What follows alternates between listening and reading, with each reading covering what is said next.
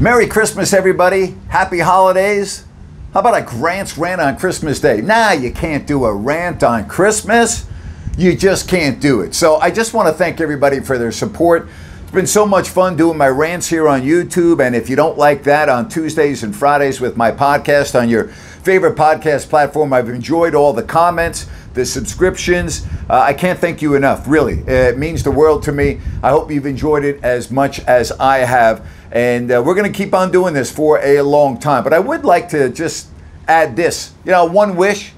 How about if Santa capable of bringing us a conclusion to our sports seasons? We've already seen what happened in the NBA with opening night in Houston being postponed. Let's hope we can get the NFL playoffs and the Super Bowl in without any COVID issues.